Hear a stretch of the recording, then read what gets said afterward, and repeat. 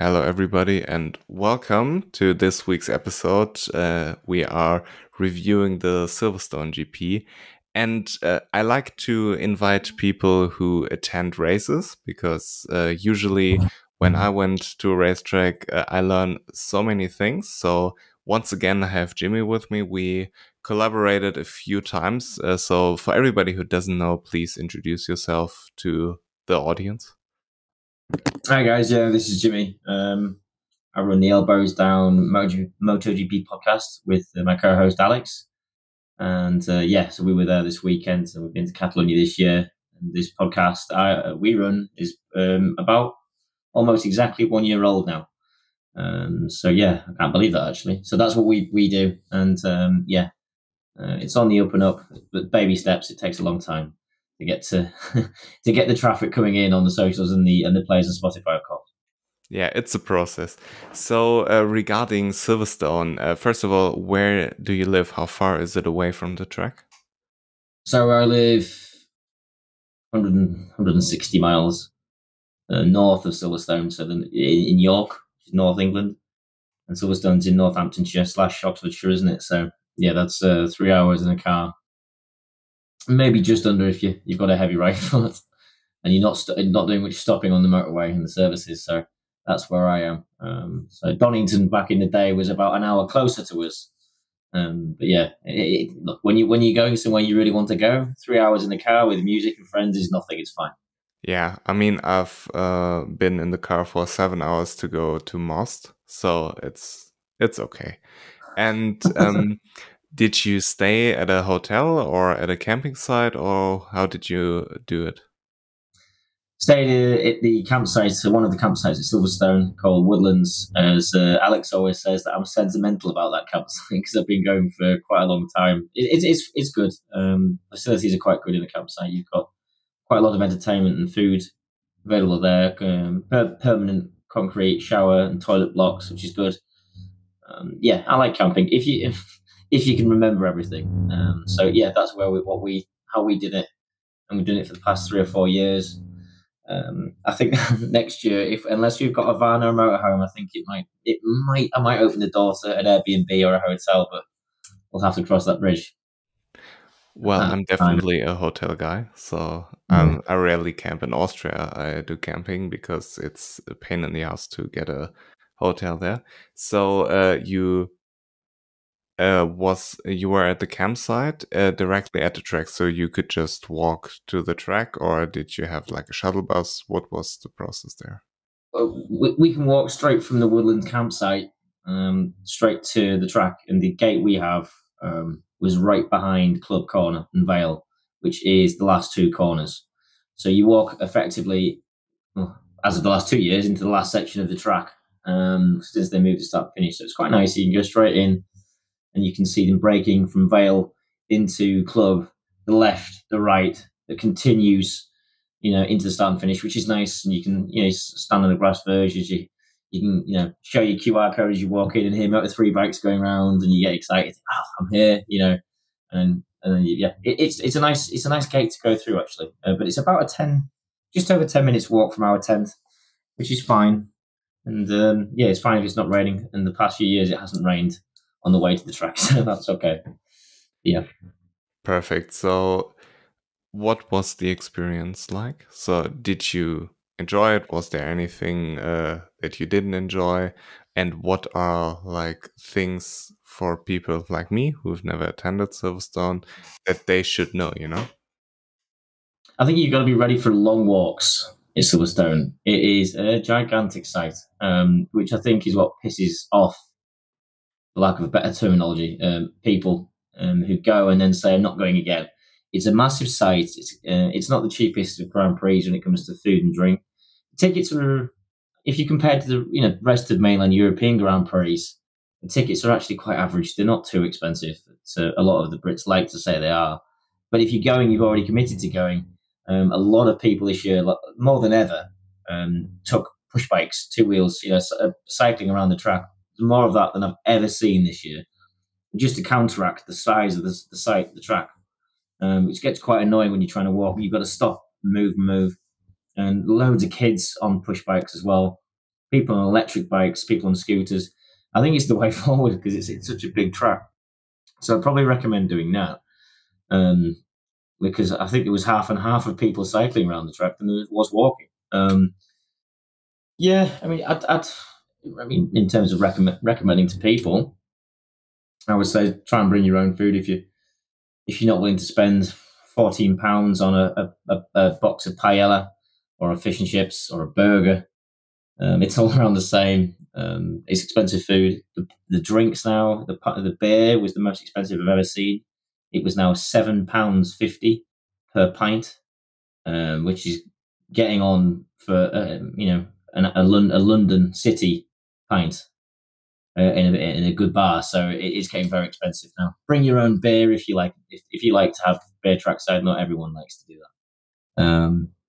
And yeah, get yourself a grandstand because the general admission tickets now for Silverstone, this year they gave you more access to certain stands with general admission access, but the Silverstone spectator marshals are just, it's a bit of a lacking communication between which let's say there's an Abbey grandstand, which is turn one. No, you've got to go to the next one, because that's Abbey South. Okay, you go to the next one. No, further down, not this one. Like, no, he just said to go this one. No, it's a mess. I think to keep it simple, you should have £130, and that gets you into whatever grandstand you want, or £100, and that's general admission and the terraces. Keep it simple because it's a mess. And Silverstone do not open all the grandstands. Most of the grandstands you probably saw if you watched the races, folks. Obviously, Leo did. Are empty, and that's because they're closed. They are for Formula One. There's nowhere near enough people there to justify opening them. You would say. So if they did open all these stands, you'd see a couple of people there, a couple of people there in that stand. Which is frustrating. But yeah, it's still a good place to watch. If you watch at certain places, it's still a good place to go. That sounds like I'm being negative, and I actually stick up for Silverstone quite a lot on the socials. People know. It's good value. You're seeing 3 days of MotoGP for good money. If you're comfortable where you're staying and you stand, you will have a good time. Period. Nice. I was wondering about that, what you mentioned with the grandstands, because I watched it on TV and I was like, nobody's there? What the fuck? Yeah. And you had those races, Germany, Jerez, where Le Mans, where you had hundreds of thousands of people and it was packed. And I was wondering, like, why is it empty? And it makes sense now if you don't open the grandstands that they are empty. But it's a bad look for MotoGP on TV because, like, if you can't fill up the grandstands as the premier motorcycle organization, then you have a big problem. And it's not, imagine you're a sponsor and you're thinking like, okay, let's sponsor some MotoGP teams. And for some reason you end up watching the British GP and then you see nobody in the stands. You're like, what the fuck is It doesn't this? look good for Silverstone or the track. Now, I don't know if this is going to be made out very well. But I don't know. What am I doing? In this picture here, folks, you see a grandstand that was closed and it was for Formula One. Now, next to it is people on table and chairs. And last year, that terrace where people are went all the way where the grandstand is. Okay? And then they put the grandstand there so you couldn't watch there and then didn't open it. So what's the point? It looks ridiculous. Now, that grandstand was, if you watch the races again, folks, on the last corner, the flip-flop chicane of Vale and Club, you will see a bright blue grandstand with nobody in it because all weekend they did not open it, which just makes no sense. You block it so people can't sit there, take their chairs and enjoy themselves. Okay, that's the way of the world. You put a grandstand there, we'll open it, you pay for it, you want to sit there now. But they didn't even open it. So Silverstone, sometimes they don't really help themselves. And obviously, like as you said, as the viewer at home thinks there's nobody there. It looks really bad. Yeah. And when you compare, so which races did you attend already? Catalonia? This year, sorry, Catalonia. Yeah, Catalonia. We talked about this one on your podcast. Which races did you attend as well? Only Silverstone, Catalonia? We'd obviously been to Jerez last year, Mugello, 3 times. Mugello I've been to now, and Brno, but that was 10 years ago, so obviously that's off the calendar now. And if you had to compare those races, where would Silverstone rank? I mean,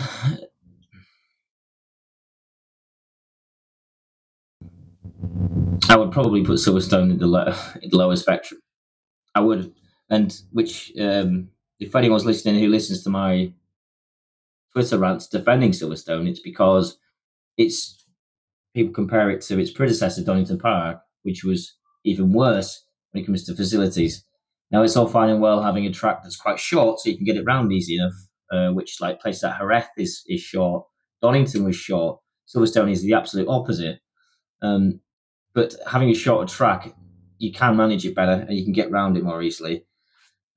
So yeah, I think because of that, it and the weather doesn't help, does it? Sometimes, but no, I think Silverstone would probably be on the lower spectrum, just because there should be some bridges helping people get around from the infield to the outer rim of the track. That's a nightmare for Silverstone. That's why a lot of people were pissed off when they moved it back, the pits back to the wing. You know, the F1 pits they use now. Yeah. They moved it back there, and it's a logistical nightmare, Leo. You have to go on the day of champions, the Two Wheels for Life, the charity MotoGP day, when you can get in the paddock for 4 hours. To get there, it's a 35-minute, 40-minute walk from the gate when you're already on site, which is ludicrous. There's no bridge. There could be a bridge that takes you from one side to the other. They make you go all the way around the infield, all the way around Aintree and the loop and Farm Curve. So yeah, all of these things make you asking me about Jerez or Mugello and Brno and everything. Yeah, these tracks just for ease, not necessarily for racing, because the Silverstone races, as I've seen, fast tracks make great racing. I'll always defend the racing part of Silverstone and the value for the prices, but yeah, you can't compare Jerez or Mugello to Silverstone. They're something else. Yeah, definitely. Well, I attended Germany, and the Sachsenring is, in my opinion, the best race I ever attended. It's absolutely amazing there because it's a super small track and you're right next to the track. It's like 5 meters, 10 meters max, and then you're at the track, you know? So we sat at turn 1 there, just for clarification. And it's a very, very narrow track, which isn't necessarily good for racing. Silverstone's the opposite. But as a fan, I really enjoyed Germany. And I totally can recommend it, just because of the fact that you're right there. You have proper organization. Everything is with a, let's say, love to detail. And I would honestly prefer a race like this, where you have a great experience. Yeah. And maybe not the best racing, then have incredible racing, but it's a shit experience, and therefore the whole level of racing gets sucked down it's because have a of balance, isn't it? Really, ideally. I mean, Germany wasn't a bad race. No, it's not. The last 2 years have been quite similar, haven't they, with Martin and Pecco going at it? If you're just looking at one race, but yeah, I know what you mean. The Silverstone, the facilities are really good. That's the weird thing. The facilities are really good, but it's just such a long site, and yes, you're quite far away. People go on about Donington, just take you back to Donington. Well, actually, no, because at Donington, in fact, in areas, you're even further away. I don't know if you remember, Leo, the Craner Curves, the first sector of Donington, was really fast and downhill, which is cool because it's hilly and everything and quick. But the runoff, I remember having to, if you didn't take binoculars to Donington Park, you weren't going to see anything. And yes, there's parts of Silverstone that are the same, but yeah, I mean, I've seen when you watch Sachsenring, you're right. You know, apart from the runoff area at the end of a straight, which always has to be a bit longer, doesn't it? Deeper. You are closer to the track, but I mean, for the British Grand Prix interest, there's not really anywhere else other than 2 tracks in this country where it could go. I mean, Brands Hatch would be just as short as Sachsenring, one of the most legendary World Superbike tracks of all time, but there's just nowhere near enough runoff. Nowhere near enough runoff for it's surprising in some of these tracks we go to that passes the Grade A FIM license. If you ask me, sometimes. So, for everybody who wants to attend a race, obviously I can recommend Germany, but if you want to go to Italy or if you want to go to Spain, you're having a pretty safe bet that the race, at least from an organization standpoint, is very, very good. And I'm very grateful for your insights about Silverstone, because that was always like one track where I thought, okay, maybe I want to go there. I thought about going to Donington World Superbike, but with the whole Brexit stuff, I didn't want to travel to the UK now, because it's much easier to travel inside the European Union. But let's not get political here and talk about the actual MotoGP race. Yeah. Where Enea basically showed everybody what everybody already knew, you know? Everybody knew if Enea Bastianini is healthy, if he qualifies on the front row, he is almost guaranteed to win the race with a good start, you know? And he is so incredible on used tires, because I have a little fact for you. I looked this up. Because Enea Bastianini, he set his fastest lap at the beginning of the race. It was the third or the fourth lap. And it was the fourth lap, a 1:59.0. And his 17th lap was a 1:59.17. You know, it's ridiculous how incredibly fast he was at the end of the race. And this was like the lap where he closed the gap to Jorge Martin. He never dropped out of the 1:59s, and everybody else had at least one 2-minute lap. And you just can't do anything about it if you're Jorge Martin. Jorge Martin had an almost perfect race. Yes, he ran wide, but this didn't change the outcome of the race, let's be honest. No. Enea would have overtaken him. Yes, it's so amazing how good Enea can ride if he can put everything together. And I really, really hope we can see this further as the season progresses, because he's been so inconsistent. But it was refreshing that everybody was reminded on how good Enea Bastianini is. Yeah, I mean, I agree 100% there. Best year. We all remember 2022, how great he was. Well, I mean, that was a time when the satellite Ducati was closer to a year-old Ducati was just as close to the current Ducati, and he was able to win 4 Grand Prix that year. Quick interruption, I'm sorry. Maybe to explain the reason behind it. In 2022, Ducati had a terrible engine, the GP22 engine, that Jack Miller and Pecco Bagnaia back then decided to use the 21 engine. And Enea Bastianini had the 21 engine and the 21 chassis. And Pecco and Jack Miller had the 22 chassis and the 21 engine.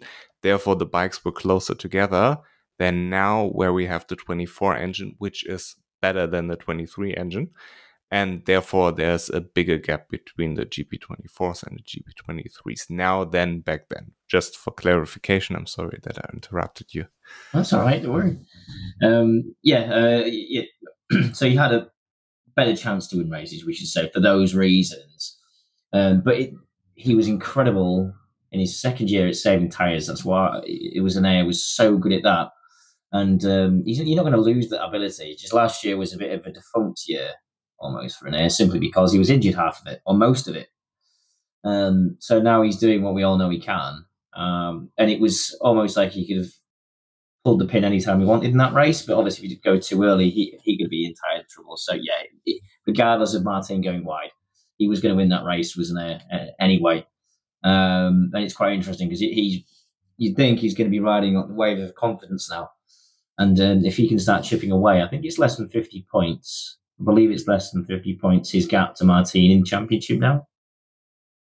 So it could be quite hilarious if he goes to Tech 3 KTM with the number 1.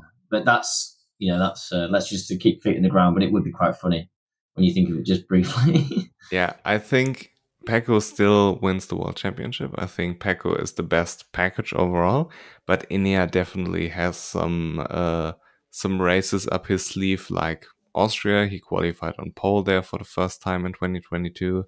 Then in Aragon, where he won in 2022. So there are tracks Malaysia, where he won last year. There are tracks which are coming up where you could definitely make an argument for Enea Bastianini being the favorite.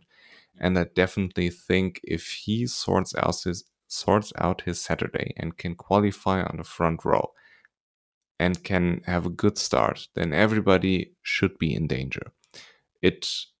I don't think it will be enough to beat Pecco, because Pecco is good in the sprint, he's good in the qualifying, he's good in the race. He already has his 4 crashes, so Pecco will only have 1 crash left for the season to make his 5 crashes a season, which every season he has. So I definitely think Enea will make it interesting, but I don't view him as a title contender yet. I think it's between Martin and it's between Pecco. And regarding what you said about Tech 3, I thought about this today. What prohibits Ducati from just not giving Martin and Enea any upgrades to the GP24 and give them to Pecco? Because I don't think that Ducati would want a world champion going to another manufacturer, where the manufacturer, for example, Aprilia or KTM, has the whole marketing advantage of a MotoGP world champion. So I would assume that the updates are for Pecco and Morbidelli only, and not for Enea and Roche. Same reason why Mark isn't getting any GP3 updates. He's still on the GP23, which they started the season with, not the GP23 they ended the season with. So I think Ducati is managing this in a way that Pecco will win the world championship. Maybe because they got so damn close last year for Martin winning the championship, they're thinking, no. Yeah. We might not get so lucky this year. So we'll see. I'm not sure 100% I agree with Martin. I think everyone's been saying that, and they're right. There's every chance that Martin won't get any more updates or factory treatment, even though he's on a 24. I'm not sure about Bastianini. It would still be even if he was to win the championship or challenge for the championship and getting closer. I don't think, my opinion, they would nerf it, because it would still be a factory Ducati winning the championship, who just the rider happened to be leaving at the end of the year. Yes, I think it doesn't look right that the number one he takes with him, but surely Ducati are more bothered about the fact that their factory bike won another championship. How bothered are they that it was Enea? They'd probably prefer it if it was Pecco 100%, but I can't see them nerfing his bike. Personally, that's just my opinion. I'm not saying nerfing it in a way. I'm just saying not giving him updates. But I don't know if you're allowed to give one rider the update and the other inside a team to not give them the update. I don't know if there's a rule for this. So I'm not saying they're making his bike slower. I'm just saying they're making probably. I don't know why I said nerfing. Don't know why I said nerfing. It's not what I really meant, but yeah, it's a terminology. What's to stop Ducati giving Mark some treatment? What's to stop Ducati doing that when he's going to be their future rider? So they might as well help him instead of Martin. He's on a year-old bike. We've just seen Raul Fernandez get the 2024 Aprilia. That worked out great. Yeah, well, give it a chance, Leo. But yeah, I know what you mean. But then, would it be financially liable? Ducati can afford it, Audi money, for Mark to get a 24 now. But no one's talking about that, are they? Why can't that happen? You can't upgrade the engine, but you could upgrade the aerodynamics and stuff. Yeah. But I mean, they did it with Enea in 2022. That was another reason they gave him the new chassis as an update. Yeah. He started the season with a different chassis than he ended with. But you mentioned Mark, and Mark is on a disadvantage regarding the bike, because the GP24 is approximately 1/4 second faster per lap. Yeah, which is a massive chunk of time. It's huge. Like on a 20-lap race, that's 5 seconds. Yeah. And he was overachieving again this weekend, because he had some struggles over the past weekends. Like, he had his great weekends in Jerez, for example, but rides like Germany, rides like Silverstone, where you okay, Germany may be different because he's so strong on the track, but like Silverstone, he didn't have a good weekend. He didn't have a good qualifying. He didn't have a good sprint race. And therefore, if you put Di Giannantonio in this position, you wouldn't expect him to be fourth. But because it's Marc Marquez, because he's an incredible rider, he extracts the maximum out of this bike. Yeah. But I would like to ask you a question. Do you think Marc has a real shot against Pecco on the same bike? Because his season, I don't know if it's because he's new to Ducati and all the data is new to him, or because of the bike, or because maybe it's him as a rider, who knows. He didn't win in Austin, where everybody thought, okay, this is Marc's track. He didn't win in Germany, where everybody thought, hey, this is Marc's track. He had some good races, he had some bad races, but I don't see Marc Marquez being that extra special like he was in 2019. And I think we can all agree that he's past his prime. I mean, his prime was 2019. He's now not better than he was back then. He's also said it himself. Yeah. But the question is, do you think this is enough to beat Pecco, who right now should be approaching his prime? I think it's going to be, even though he's going to be on equal treatment, equal equipment and equal treatment, you'd hope, from the team. I think it's going to be harder for him to beat Pecco than we think it will be. He'll be closer to Pecco over race distances. He'll beat Pecco definitely over times, but Pecco has proven how great he is now as a complete rider in a battle. He really did. He really was so ready to end the race in Jerez, making sure he did not let that move stick. And it was a point to prove, and he proved it. He was brilliant. Pecco is when he's not crashing in sprints, but that's another conversation. He is the complete package in terms of aggression, mixing that with consistency over the points of the whole year. He's quite happy to take a third here and there. And when he's on form, when up front, Marc is going to struggle a bit, not being the same rider he was, because Marc doesn't have this. He just isn't smooth. It's not his style. Now when I say smooth, I don't just mean the riding style. I mean over a whole race distance. He was never known for incredible tire saving. He didn't need to because he was usually so far in front back in the old Honda days. But the mentality as well with Marc isn't as smooth as Pecco. It's going to be hard because Pecco, I think he sounds like he's immune to Marquez mind games. I could be wrong because what he's saying in the media about Marc, the whole towing him in practice and then him getting annoyed because Marc was being towed. Pecco getting annoyed, Marc not caring. That could be getting into his head. So Marc could try and get away into Pecco's head. And if the teams say, look, we can't do anything about this, then that could turn the table. Marc could be in charge then, and Marc could start beating him because he's got into his head. Look, we don't know. I think what is definitely for certain is the fact that Marc is not the same rider anymore. So I think they have equal chance of winning the championship. I don't think Marc is going to have the massive advantage being Marc on the latest greatest Ducati. I don't think it'll work like that, personally. Sounds a bit of a boring thing to say, but I don't think it'll be like that. By the way, I think Pecco solved the whole towing thing perfectly with him and the VR46 guys.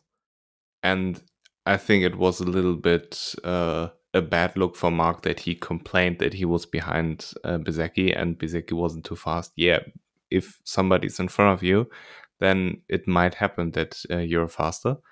And especially if you're somebody who likes to tow, that it goes the wrong way for you every now and then is definitely a possibility, and you shouldn't complain then because you chose to be in this position. Yeah, there's that. So I thought this was a bad look, and I think Pecco handled it quite well.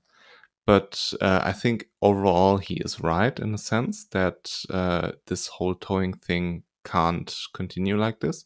The Marcus Bezzecchi situation, I don't remember if it was Bezzecchi or Di Giannantonio, where he slotted in behind one of the riders and basically crossed the line of the other. in qualifying was a little bit dangerous. Not too much, but it was a little bit dangerous. And I think they basically need to sort out what they have sorted out in Moto3 already, that you can't be a certain percentage over your sector time, just waiting for other riders. I think this rule needs to be applied in MotoGP as well. But in general, I think that we definitely need to go away from this Moto3 style qualifying, because goodness me, it's not going in the right direction. I was talking about that over the weekend to my friends, and my dad and my uncle were there as well. It needs to stop, because one of the main reasons is how it looks to the Moto3 riders. Because if at the end of the day, if they're doing it, then Moto3 riders can say, well, they're doing it, and why can't we? It's that simple. It's that simple in a 17 to 19 to 20-year-old mind. It's like, well, they can get away with it. They're not getting penalised for it. So why are we getting long lap penalties for doing it when they're not? It's always been part of the game now. Mark would argue it's always been part of the game, following people. So I don't know how they can police that. I mean, I was sat at Luffield, which is at the end of the Wellington Straight. So I don't know if you know that corner, the old last corner, before Woodcut Corner, the old start and finish straight. So we watched second Friday afternoon practice, the main practice session, to depict Q1 and 2 placements. And that was the session Mark was getting a tow from Pecco. And you can see, not just Mark, but other riders doing it, like some of the Honda riders were doing it. And just when a rider is on the outside of the corner, letting all the people on the fast laps go through, when they go onto the curb and use more curb, just to make sure that no one's hitting them, one of these days when they're getting out of someone's way, waiting for a tow, it's going to go wrong. They're going to misjudge it, and you're going to get an airplane-style crash, and it's going to be horrific. And I just don't like this whole waiting for a disaster crash to happen until something gets changed. But I mean, it sounds boring. Yeah, towing's part of it. It's always been part of it. Well, yeah, but there comes a point where we're getting quicker in each category, and it gets dangerous. I thought it was very, very entertaining to see Alex Marquez and Fabio Di Giannantonio go at it. But I have one issue with it, in a sense that it was totally unnecessary for Alex Marquez to fight Digia the way he did. Yeah. And it's not a criticism of Alex Marquez, because he has every right to do so. And if Digia doesn't want to be overtaken, he should ride faster. But I think it's a general problem we're having in MotoGP at the moment, that you cannot afford to lose too much time in battling, because then Digia's race was ruined, you know? And I can definitely understand every, let's say, rider who refuses to do so and be more tactical about it, because it benefits them at the end. But it's not what we want to see as a fan, you know? So I definitely... My dog just came home, and I need to say hello.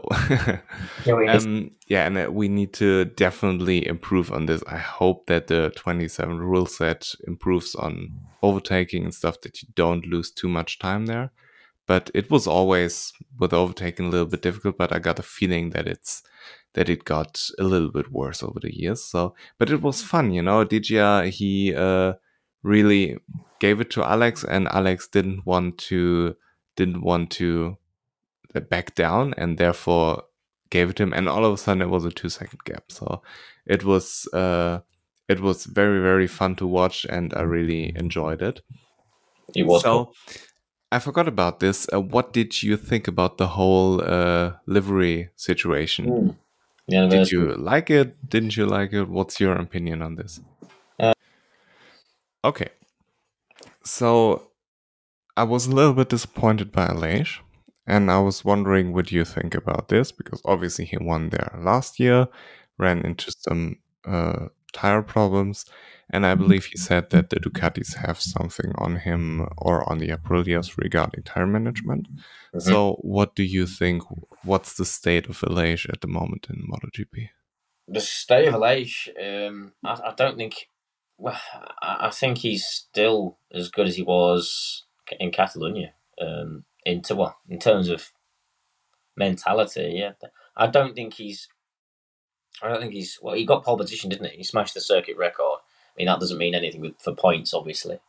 But I do believe that he's still got potential to win another race if the Aprilia can fight the 24s anymore.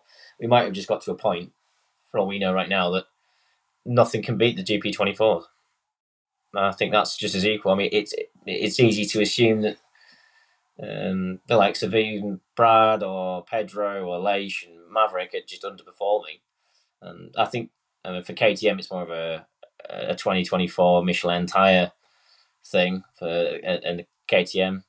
But with Aprilia, they've got a sounder package, you could argue, over the course of the year.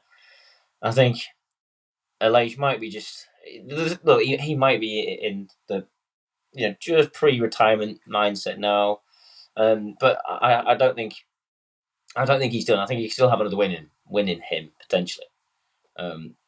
I just think it's hard. Everything's a bit distorted now when the GP24s, all four of them are, well, apart from Morbidelli maybe in some tracks, it's so good. It distorts what we can understand about the rest of the field. Yeah, I think it is a shame because I actually had Aleix down to win the Grand Prix and maybe even the sprint. I certainly thought he had a better chance in the Grand Prix. Because it was actually sprinkling with rain. We got a tiny bit wet on the knees and the arms. Oh, hello! This reminds me of last year. If it does this in the last lap, and Aleix is there and he takes more liberties than anyone again, we could be deja vu and Aleix could win. So, yeah, it's weird because to me it was an Aprilia track. They should have won in 22 with Maverick. He should have beaten Pecco in the last lap at Silverstone. Last year we know Aleix won anyway. So I think it was disappointing for Aprilia. I mean, I said that in one of my stories on the Instagram for our podcast. That it was a bit of a shame. But in the next races we'll see how bad it is. But as I said, it could be just because the Ducatis are so strong. We don't know. I mean, with Aleix, there was like a pretty big drop after lap 12. Like in lap 12, he had a 159.6, and the next lap was to 0.1, and it's like half a second he dropped in one lap, and then he never recovered and just got slower. And it was very, very weird because in my world, Aleix is somebody who can manage a tire. He is not somebody like Jack Miller where you expect, okay, this thing's gonna go.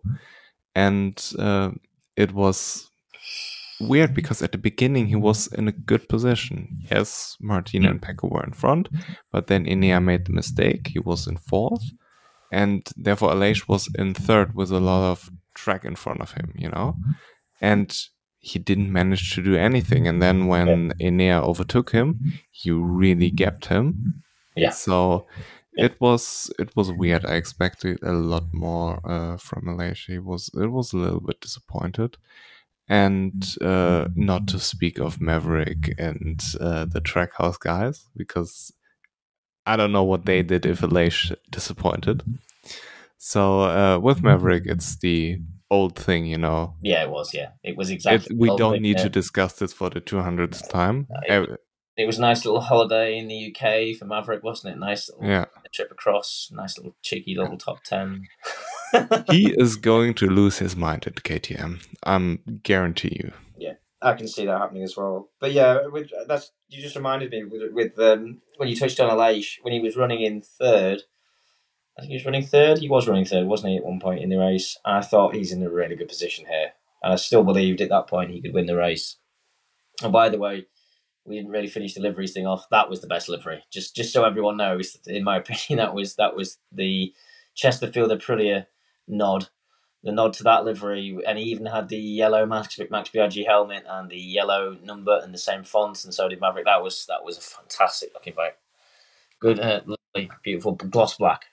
I'm in love with the Gresini. I think it's It's the best livery. They ran it Really? in Misano a They did, yeah, couple of 22, yeah. times, Yeah. and I absolutely adore this livery. It's so beautiful. The white with the tricolore, amazing. Yeah, I it's mean, timeless, isn't it? I guess it works. yeah, It's it's cool. perfect. I would love them to run this full year, and because I don't really like the blue, but yeah, I mean, I stopped caring about the Grisini livery. It's terrible, but it is what it is. So, you mentioned something interesting regarding the GP24s, Yeah. and yes, Aprilia here and there they have something like Maverick won a race and Aleix had a pole and stuff, won a sprint, but KTM is nowhere. And I remember you and I and Keelan were talking preseason about our predictions, and Hmm. my prediction was that Pedro will be the best KTM. And you strongly disagreed back then. And now, even though it's close with Brad Binder, it looks good. But let's talk after the season. But Yeah. it's absolutely crazy that a rookie is your best rider. It's absolutely crazy if this is true that they didn't develop the carbon frame for 1.5 years now, Mm. and or like 1 year they introduced it in Yeah, it was Misano, I Misano. believe. I think Pedrosa was the first to race it in Perez, was he not? I don't Or know. I don't no? Anyway, remember. but yeah, about a year. Yeah, yeah. Yeah, it's crazy, and they need to change something on the bike because whatever it is, everybody else is running away with it, and KTM is now the third best manufacturer with Brad and Pedro fighting for top tens, and Augusto and Jack Miller are fighting with Japanese bikes. Yeah, It's yeah. not looking good for KTM. They're on the wrong side of the development curve, and I don't know what is going on there. I really hope they figured something out for Pedro's sake, Mm. but this ship isn't going in the right direction, and I don't know what's going on. I don't know if it's the 24 Michelin front or rear. They have touched on the tires a lot. You can't make a tire that's perfect for every manufacturer. You've got to adapt and design your bike around the tires. So, but then Michelin sometimes change it at the start of the year. So I hate this subject. It's so boring, but tires is such an important and subject that makes all the difference in the end. The tire makes all the difference sometimes. So the development of the Ducati has been beautiful around it. And at the start of the year, the KTM's did have a shout. Um, Look, they're spending. Are they not spending less money next year? KTM for development. I mean, I've heard they're spending less money on development, and obviously they're pulling out gas and just renaming it KTM. I think the brand in the commercial side of their sales of the bikes made less money. So I think they're toning down the motorsport a little bit, but they can't really afford to do that when they need to develop a 25 bike that can be on an onslaught of the Ducatis. So yeah, it's I think this year's a bust. I can't see them winning a Grand Prix this year. I thought I maybe even struggle to win a sprint now. Probably not because it looked possible at the start of the year, didn't it? We all thought, oh, Pedro's going to win a sprint. Pedro's going to win a race. And not only did he manage to not beat Mark's youngest winner record, I think he'll probably struggle to win a sprint at all this year. Now it's hard enough for him to get on the podium now. Almost impossible. It feels like with these Ducatis. Morbidelli getting up to speed. Bastianini always at the front now. Alex Marquez is always there. So it's really tough now to be on a KTM, and it's going to be a lot of focus in different aspects of the bike in 25. I think they can't rely on what they know already. The game has moved on again. As you know, fighting the Japanese, before we know it, they might be in the same group as them if they're not careful. The thing with KTM is I don't really know where the state of the bike is because everybody has good riders. Like KTM also has good riders, yes, but KTM is the only manufacturer at the moment where you say, okay, I don't really see winning material at the moment. Ducati, obviously, they can win every Grand Prix. Aprilia, they can win with Maverick and Aleix. You could make an argument that they are able to win any given Grand Prix as well. With Brad Binder, he won one dry race. It was Brno 2020. And this miracle in Austria. I'm not taking anything away from it, but it's not the norm. And Pedro, he's a rookie. He's their best rider. And if a rookie is your best rider, you're usually in trouble. And it's not like a Marc Marquez, Danny Pedrosa situation where both are fighting for the world championship. They're fighting for P8. And Pedro, just from results, isn't getting better. He's getting worse. But I don't think this is a Pedro problem, because usually as a rookie, you understand more and you get better as the season progresses. Yeah. You don't get worse. Exactly. So the logical conclusion for me is that KTM is on its usual track. They started the season strong like they did last year.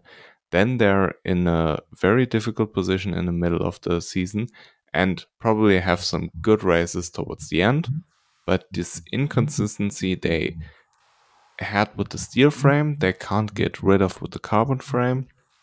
And honestly, KTM is such a shithouse that I'm very, very sorry for Pedro that he has to put up with this. I mean, look at the history of the manufacturer. They haven't won a race since Austria. They haven't won a dry race since Catalonia 2021 with Miguel 2021. What's going on there? Honda has won a race more recently. That's crazy when you say it like that, actually. I mean... Yeah. No, I agree. I mean... Marc Marquez won a race more recently. Misano 21.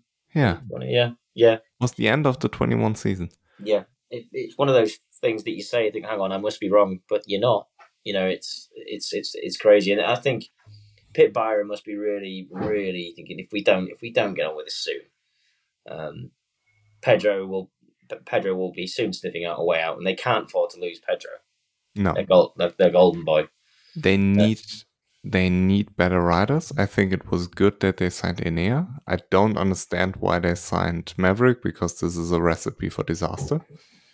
Yeah, and well, Brad, you're stuck with him because of the contract, but it's still not good enough what Brad Binder is doing at the moment. No, Brad. Yeah, it's not the Brad we saw last year. You could almost put money on Brad finishing in the top 3, couldn't you? It felt like it anyway. He was good in the World Championship last year. Yeah, he was always there or thereabouts, and he nearly won a couple of races. Thailand comes to mind. At Chang's International Circuit, that race was a brilliant race, and I thought if he beats Pecco and Martin in this race, it really just show how good he is, and not just the bike. But I mean, that sort of performance now this year feels like an eternity away, Leah, compared to last year. Jesus. But yeah. What else did you want to speak about performance-wise for the teams and bikes in the MotoGP races? As my that's run out of charge. What's going on? We could spend another 20 minutes on talking about how shit Honda and Yamaha are, but I think we covered this already 1,000 times. Yeah. And I would love to hear from you about the Moto2 race, because Jake Dixon won. It's the only British victory hopes since basically Crutchlow left. Was there any, I mean, Sam Lowes had two good races, but yeah, it's weird for me that British motorsport looks so good in the super bike world, but so bad in the GP world. It is. It's very strong in the superbike world. Yeah. I mean, with Ray, it's declining a bit because obviously he's in the twilight of his career. But you've got Lowe's, and you've had Sykes in the past, Scott Redding, and there's more coming. So, but yeah, back to Jake Dixon. It was brilliant. Obviously, look, try to be impartial as possible. Having a little podcast. But last year, in the British Grand Prix, before we had a podcast. I was with my friends, and obviously we were cheering Jake on, and we saw him and Darren Binder come together, and Jake crashing right in front of us, and then Jake got upset, and it was a disaster British Grand Prix for him. 12 months on, Jake's had a very shit year. Obviously, the KTM teams, the peer mobility group going to WP suspension, and it's really struggled. And then Jake's had that gigantic crash in Losail and got injured, missed a load of races, and then can't get used to the suspension like the other ones. Vietti's taking his time as well. And then obviously got the podium in Catalonia. And then I think because of last year and his current form, no one really thought Jake's going to do anything at his home race. I don't think there was mass expectations, to be honest. Especially not with Ayogura on pole. No, exactly with the Boscoscura, exactly. You know, it's so hard to beat right now. And then and he did well in qualifying. And thought P6, that's a good qualifying. It's looking dry. And we know if Jake gets in a rhythm, and he's so good at looking after the tyre when he's switched on. If he gets past half race distance, he can be lethal, and he was. And I was stood with my friend Gareth and Katie and a few people you make friends with who you stood next to, and it gets past half race distance, and he looks like he's almost not toying with Canet, but he looks so comfortable, like he's just going to wait for his moment, just save the tyre, and of course that's what he did. And it was a very nice moment. It was a bit emotional almost because it just happens very rarely. Last time I saw it, I've only seen, it's actually not a bad stat, but I've seen two riders win their home Grand Prix in front of me, and that was Danny Kent in the wet in 2015, and then 2013 we saw Scott Redding win the British Grand Prix Moto2. So the most recent was 15, so 9 years ago, basically, the last time we saw it. And yeah, it was nice to see. And obviously, the last lap when he just passed Canet and coming into the last four corners, the atmosphere was brilliant, and everyone's like, shouting, "Come on, hold on, hold on!" It was a nice moment, a really nice moment, and a nice cherry on top of the cake for the weekend as a Brit. It has to be said. I think you look at the few other British podcasts that are slightly more mainstream, shall we say, would say similar things. I'm not ashamed to say it. It's a nice thing. And he earned that victory very well. And that move, by the way, the first corner, isn't really... You do see some overtakes going into the first corner at Abbey, but it's a very fast one. And it took Aaron by surprise. He had to sit the bike up a little bit. And I think he knew if he did it there, he'd have an advantage because Aaron would already be offline having sat up. It was shocking because it's all fine and well going in, doing the easy one under the brakes, but then someone can come straight back underneath you because you're going to drift ever so slightly wide. So it was very clever from Jake. I just hope the form can last for him. But yeah, it was nice to see. It's a shame about Joe Roberts because that could be his hopes dashed now from MotoGP, right? Even though he was that battle he had with Boscoscura, was it? Sorry, Ayogura Garcia. Ayogura. That was a terrific battle to watch. Really entertaining.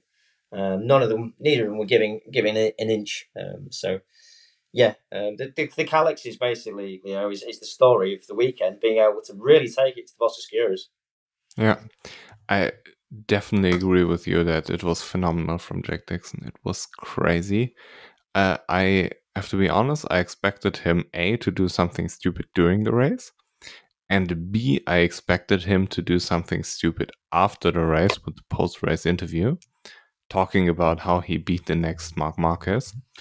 But honestly, he surprised me positively that he was more or less mature. It still was a little bit cringe, but it's Jack Dixon, so it's normal, I guess. And just to judge his on-track performance, it was just perfect. It was Valentino Rossi in his prime, waiting behind Alex Barros for the entire race, and then in the last lap, just having an overtake and leaving them no chance. I mean, it's crazy that Aaron Canet has now, how many second places? 15? But I feel sorry for him because he rode such a brilliant race, but Jack Dixon was just better, and he caught him by surprise. He overtook him and then just went on with it, and I'm very, very happy for him. So I was wondering how many people did leave after the MotoGP race. Was it a lot? There was, where we were stood, you can see the last corner, the grandstand, and the start-finish grandstand. You can see the podium. You can see quite a lot. You could tell a few people had left after the MotoGP race, but most had stayed, definitely. For Jake, really. I mean, and the fact they paid for it. It's the. I will. Sorry, this is slightly off subject, but it is so fucking stupid. And Dorna have said they'll stop doing this a few years ago and then carried on doing it. It's the one race of the year where it goes. The race order is Moto 3, MotoGP, then Moto 2. It makes no sense. It's something to do with the TV timings for mainland Europe, which also makes no sense because in Portimao, where we're on the same time frame, obviously, time zone is Portimao in Portugal. They don't do it. So why does it happen in the UK? It makes no sense. You should have it the same order, and then when the MotoGP race finishes, everyone goes onto the track, and you've got an atmosphere underneath the podium how it should be. So then then you get guaranteed everyone staying for the lower categories. But yeah, you could tell a few people left. In short, is your short answer, but not many. No. I agree with you regarding the organization that it's stupid. And regarding the Moto2 race, I definitely think Sergio Garcia today proved why he should be world champion. Because Fermin Aldeguer can't get a proper season together. He's so up and down, he might as well sign with KTM and not with Ducati. And Ayogura had the perfect opportunity from pole to win and really take the championship, and he failed. Sergio Garcia came from 17th on the grid. Yeah. He was so incredibly fast, and especially after his little incident in the first corner, he was like outside the top 20. It was very difficult, and he almost finished on the podium. Incredibly good. Very, very impressed by his race. And Joe Roberts cannot stay on the bike when it matters the most. Like, he needed to finish this race on the podium, and he would have been fine. Now it's a little bit difficult to make an argument for him as world champion. But because you don't see him going on a 5-race win streak like you could argue Fermin Aldeguer can, because Fermin is that good. And you always have the danger with it. But it was a little weird weekend for Moto2 when Jake Dixon and Aaron Canet are by far the best riders, and all the championship contenders have one or two problems more than they usually have. And I think Sergio Garcia managed the whole situation the best. Yeah, Garcia's he's your modern equivalent of the upcoming Spanish Moto2 rider that does well and wins and is probably going to win the championship. And it's just smart and smooth and calm and collected. Yeah, I can't. You've said everything that I would have probably said anyway there, if I'm brutally honest. I will say, you mentioned Aldeguer. This whole Ducati thing is starting to look really silly, honestly.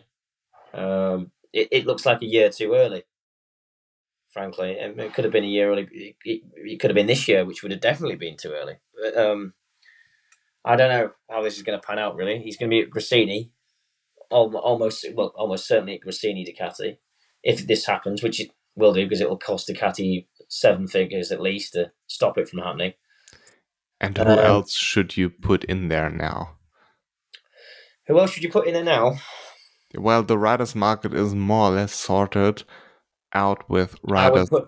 I would put Joe Roberts on it, and I would just bite the bullet. Help the American market, help the growth of the sport. He can fight, and sometimes you've got to compromise a little bit of purity for growth of the sport. Which people listening think, "Are you serious?" I was like, "Yeah, I am," because at the end of the day, that leaves 21 of the best riders in the world, and Joe Roberts might not quite deserve to be there, but at the end he's better than Darren Binder when Darren Binder went to MotoGP. He's better than Karel Abraham when Karel Abraham went to MotoGP. I could go on. Nicolo Canepa. There's a load of riders that went to MotoGP that probably didn't get to deserve it. Yeah, I totally agree with you that Darren Binder didn't deserve his ride, and I was fuming back then. But it makes total sense if you know the whole story. Darren Binder was in Moto3, I'm sorry, riding for, I don't know who. And then I believe it was the CIP team, but I'm not quite sure. And then he signed with Petronas. Yes. And in 2021, Petronas had a team in Moto 3, Moto 2, and MotoGP. And basically what he had was a contract with the team. Mhm. And then Petronas pulled out, That's right. which left Razlan in the situation that he can only afford his MotoGP team. And then Darren Binder had to be promoted because he had a contract. And That's it's right. not that Darren Binder was so incredibly good that he deserved to go to MotoGP. It was that Darren Binder just had a contract at the right time or at the wrong time, depending on the perspective. Yeah. So, yeah. But good lawyers, very good lawyers there. Yeah. The Binder family must have had, but yeah, I remember that well. But the point I was making was he was still in MotoGP. That story is very True. legit. He was still there. And yeah, you were saying about it's frustrating. You were saying, but I don't know. I think Roberts deserves to move up, and I think if you have Aldeguer go up, he was going to be a star, just isn't ready yet. It's too early.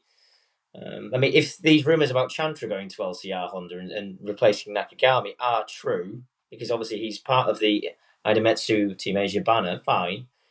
If he goes up after the season he's having and Roberts doesn't, that's stupid.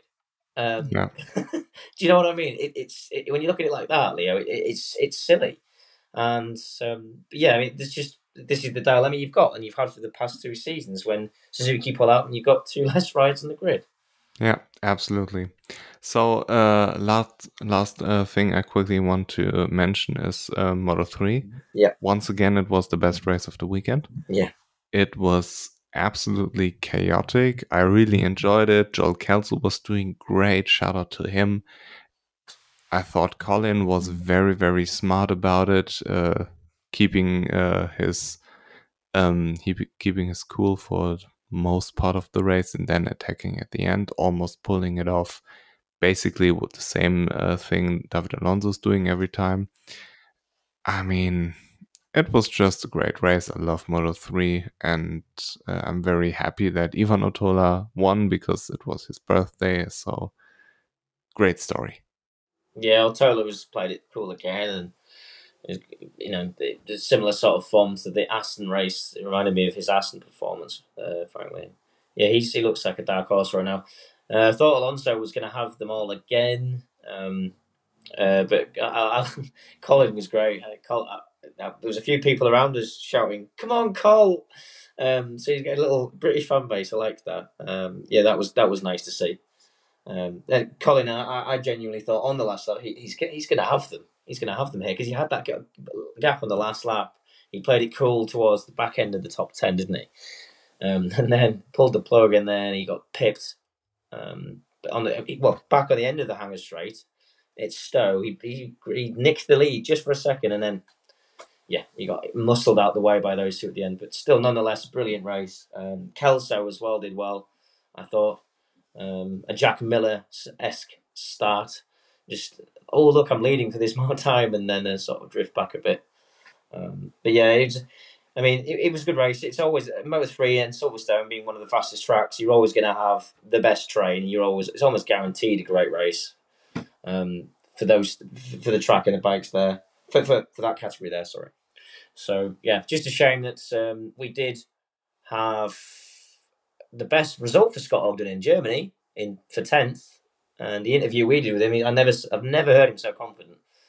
And then he was like 4th in one of the first practice sessions, and then 6th, I think it was. Well, he was inside the top 10 anyway.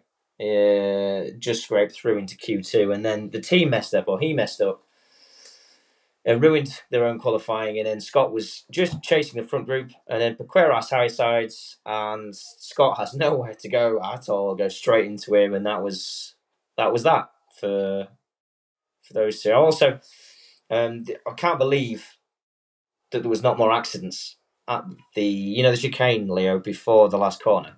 There was so many people running wide there and crashing between Moto 3 and Moto 2. We thought there was something on the track. The whole group of people around us, we couldn't believe there wasn't oil flags. There was so many people crashing there and going wide. but potentially, I think it was just people pushing hard under the brakes, trying to pass people. But yeah, there was plenty of that going on in Moto3. I couldn't keep track of it, especially when the screen is so far away from us. And even though, I've got 5G, I'll just stream the race on my phone. It's fine on my iPad. No, all the data's taken up, and you sort of have to think: Is that who's that? Is that? Oh yeah. No, it isn't. Oh, it's Vincente Perez. No, it's Scott. No, it's Perez. Oh, so yeah, Try you've got watching a Red Bull Rookies Cup race. Yeah. oh yeah, almost. It was actually quite hard for the MotoGP with all the liveries, but yeah, that's another conversation. But no, the Moto3 was brilliant, and I would say I think Ortola can win. He's got potential to win most of the remaining races of the year. Potentially, if unless Alonso starts winning all the time again, I think Ortola has got a lot of momentum behind him now. I mean, Aston wasn't the last race before, obviously, but yeah, we'll have to see. Okay, so I have to go now because I have some stuff to do. I really appreciate you coming on here. And please tell everybody again where to find your podcast, and then we will end this one. Yeah, so it's the Elbows Down MotoGP podcast. So we're on Instagram, not Facebook just yet, or YouTube. That's coming in time when me and Alex get a bit more confident. But yeah, Twitter as well. My Twitter handle is predominantly used more than the podcast on Twitter, and that's JimmyGP_, and that's with an IE. But Instagram is where you'll see most of the updates, like stories and whatnot, if I'm at the track. And that is elbowsdowngp. And that's it. Thank you very much. Goodbye. Thank you.